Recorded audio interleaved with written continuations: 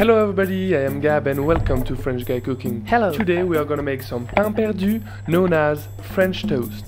You will need 4 thick slices of stale bread, Don't play with my food. vanilla sugar, 1 egg, It's raw. 2 tablespoons of brown sugar, Brown sugar. and 2 tablespoons of white sugar, half cup of milk, a mixing bowl, Well done.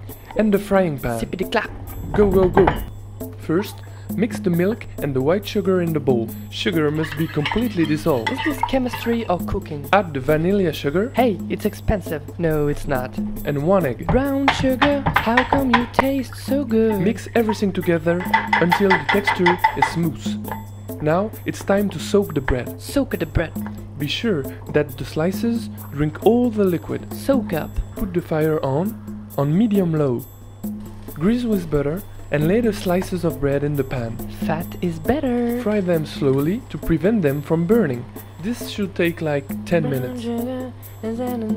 Turn the slices over 2 or 3 times till they reach a nice golden brown color. Golden brown takes the lice on. Sprinkle the brown sugar on both sides to caramelize the bread.